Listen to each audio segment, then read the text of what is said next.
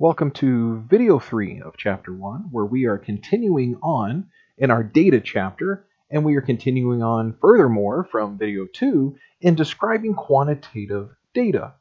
In the previous video, we talked about the acronym SOCS, S-O-C-S, where we talked about the last two letters, C and S, for center and spread of a set of quantitative data, and we're going to continue on with our first two letters, the S and the O.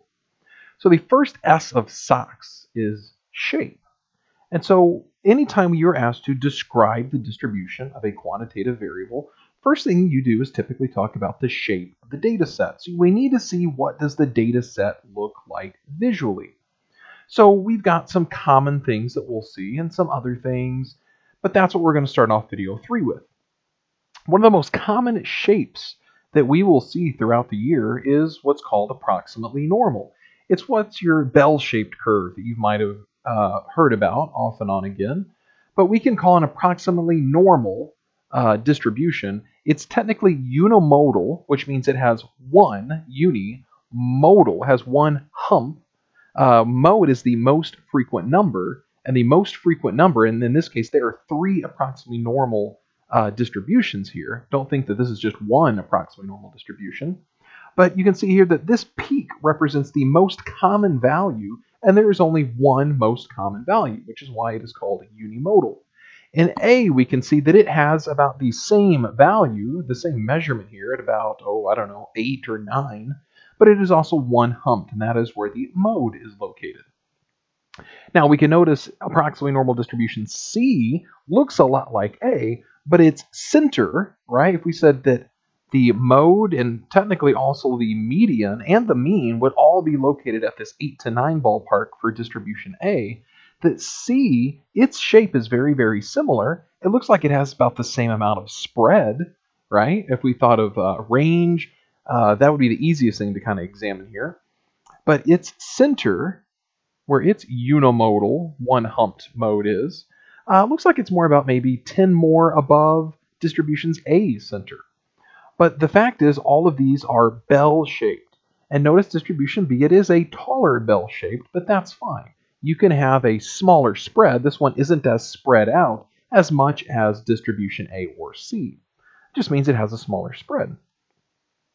So we can notice again that A and B both have about the same center, but B has a smaller spread, but they're still both approximately normal.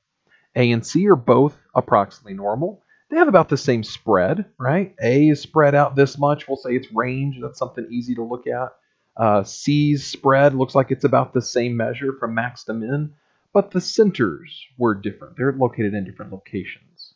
And then if we compare B to C, we would say that they are both approximately normal. They're both bell-shaped, but they both have different centers, and they both have different spreads.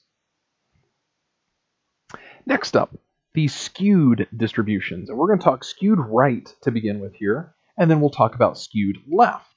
Now, skewed just means that it's kind of like you have an approximately normal distribution, but you push all the data on one side. And in this case, all the data got pushed over here to the left side, which means the direction of the skewness is always described by where the tail is. If you kind of imagine, you've got this, you don't have very many values down here in this end of the distribution. And to me, it kind of looks like a tail, if you will. So the direction of the tail is how you would describe the direction of the skewness. So since the tail is on the right, this is skewed right. Again, this just means that we have a lot of data over here on the left side with smaller values of whatever this horizontal axis is measuring here. But we have a lot of values that are on the left side, very few on the right side. So flip it over and we've got a skewed left distribution. Now we have very few values that are taking these smaller values, again, whatever these values are on the horizontal axis, and we have a lot of data values that are over here on the right side that are taking more of these larger measurement values.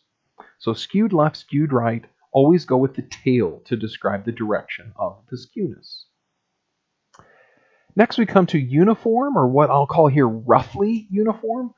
You guys will start to pick up on adjectives that you can use with your different shapes. For instance, we could go back and say that this is probably strongly skewed left, and this is strongly skewed right. And we'll get more into those little things, what little adjectives that you can add here or there. So if this thing was perfectly flat, like you didn't see any little bumps in the road up here at all, we would call that just uniform. But since there's kind of some wavering, some little ups and downs in here, even if the little ups and downs look like this, if it was relatively flat, mostly flat-ish, we'll say, then we can throw in that adjective roughly. This is roughly uniform. So again, if something's relatively flat or even absolutely flat, we'll call that uniform.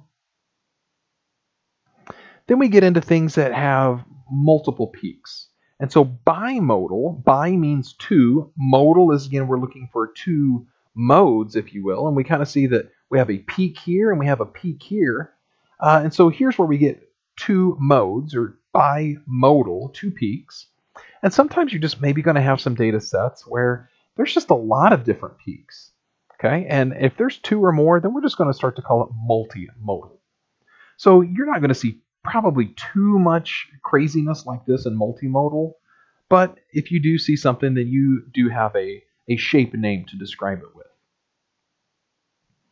Now, the term symmetric can apply to other shapes that we have maybe already mentioned. So for instance, we called this our roughly uniform, but it also could be considered symmetric.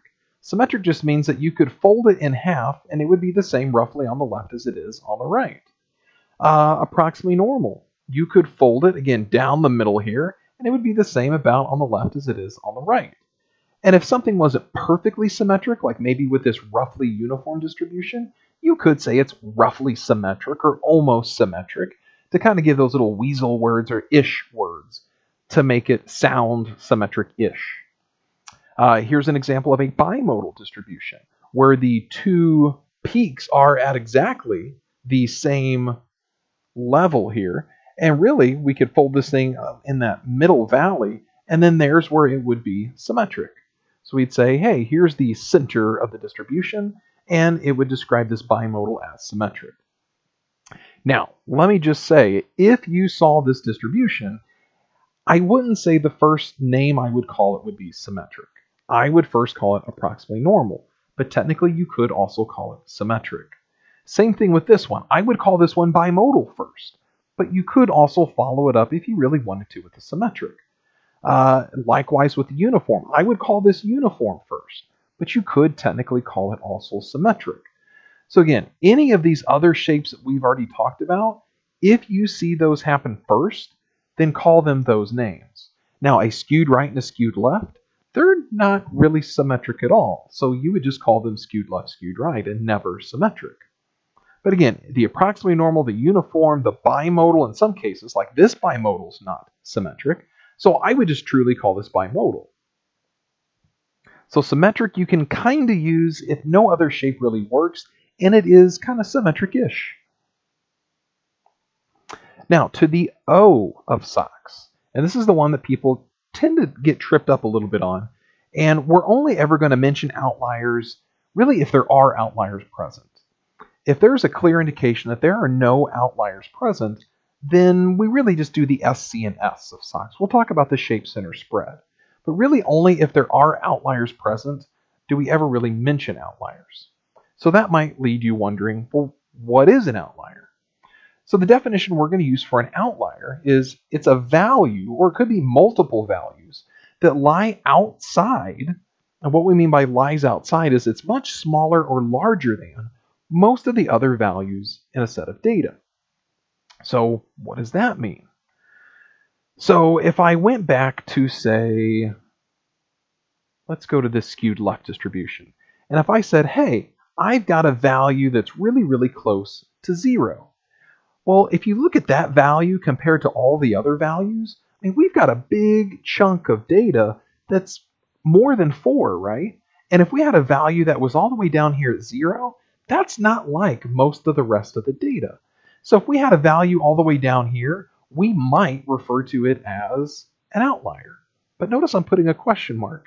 Do we truly call it an outlier? How far away does a value need to be from the bulk of the rest of the data to really be called an outlier? So we have a mathematical rule for determining if something is an outlier. And we're going to call that the 1.5 IQR rule.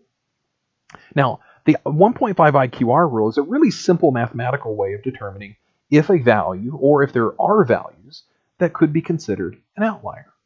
So the rule goes like this. So we're going to take the first quartile, Q1. That's something we talked about in video 2. That was the 25th percentile. And we're going to subtract away 1.5 IQRs. And remember, an IQR was really the difference of the third quartile and the first quartile. So when we say IQR here, we're really saying what's the difference? How much spread is there in the middle 50% of the data? And then we're going to take that number and multiply it by 1.5. And then we're going to subtract that value, whatever that value is, we're going to take it away from Q1. And that's going to take us down a ways from Q1. And then we're also going to take that 1.5 IQR value, but we're going to add on to that to Q3, so that now we're going above the third quartile.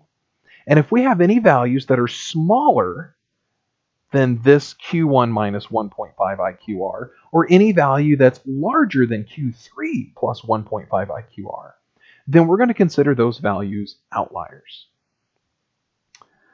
All right, so let's look at an example.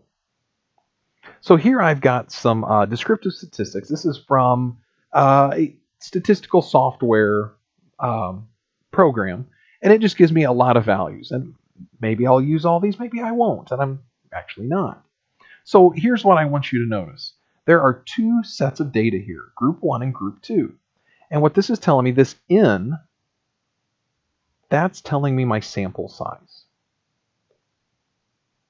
So in one set of data, I have 6 things, and then my other set of data, I have 8 things.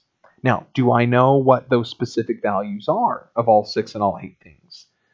No, I don't know what all those numbers are. They didn't give them to me, which is fine. Now, here's the mean. This is one of the centers. Here's median. Here's one of our centers that we talked about. The TR mean, we're going to skip. We're not really going to use TR mean. This is kind of represents the true mean. We're just going to skip over it. So just ignore it. Standard deviation, we talked about this as one of our measures of spread. SE mean is, there's a common misconception that that is the mean, but it's not the mean, and this is something we'll use later on in the year, but it's the standard error of the mean.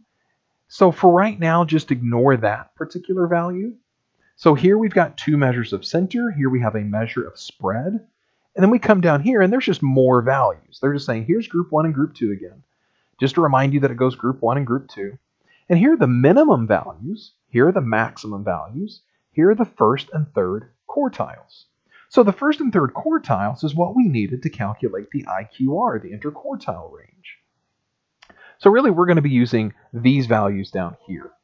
So what I'm going to do is we're going to check for outliers with group 1, with those 6 values. And then what I'm going to have you guys do is check for outliers with group 2. All right, so here we go.